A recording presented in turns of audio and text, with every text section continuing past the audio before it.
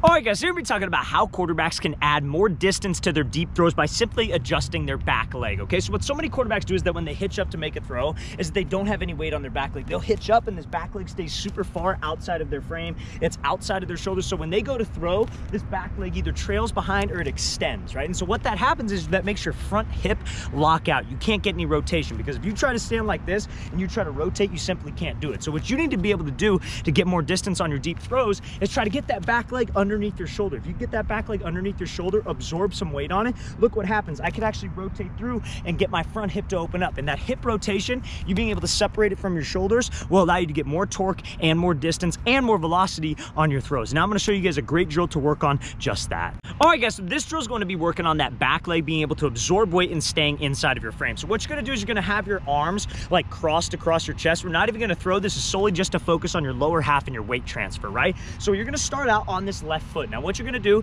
is when somebody claps, you can go on your own command, you're gonna jump back to your right foot or your throwing side foot if you're a lefty. Now, to be able to hold a balanced position, can you have your foot out here? No, you're gonna fall, you're gonna lean forward. And that's the mistake that so many quarterbacks make. So you're gonna be like this, switch feet, and you're gonna have to absorb weight on this leg and hold yourself. Now, this has to be under your frame. Now, when you get to this position, your arms are gonna be crossed. You're gonna do the same weight transfer you would do as if you were throwing. So you'd be here, transfer your weight, and let my hips bring my upper body through. Okay, so this works on your back leg being a good spot under your frame, about 70% of that weight, so you could transfer it through to get your front hip to open up for more arm strength. I'm gonna show you this thing should look full speed.